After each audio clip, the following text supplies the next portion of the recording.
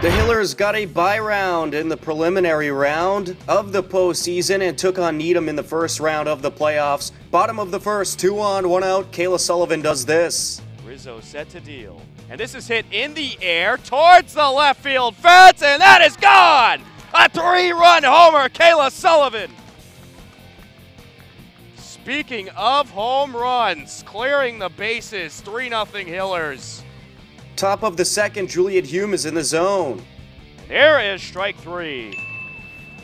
1 away, set to deal. Strike 3. She is throwing heat today.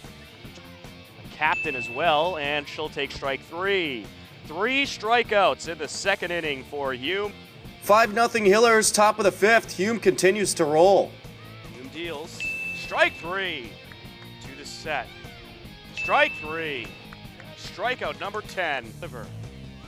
Strikes out the side. 11 strikeouts in the game for Hulme.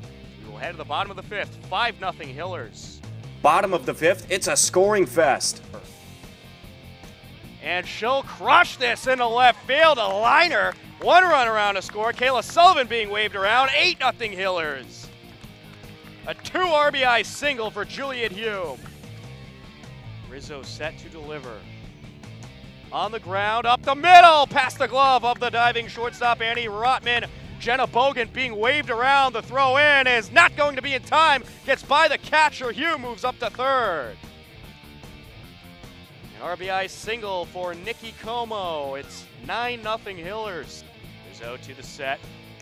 And this is hit in the air towards the fence, and that'll drop in for a base hit. 1 run around to score, 2 runs around to score. And it is a 12-0 lead for the Hillers. Hillers mercy Needham 12-0 in the first round of the playoffs. Hulme goes the distance and gets the win, striking out 11. Sullivan goes 1 for 1 with a pair of walks, scores 3 runs, and drives in 3 as the Hillers advance.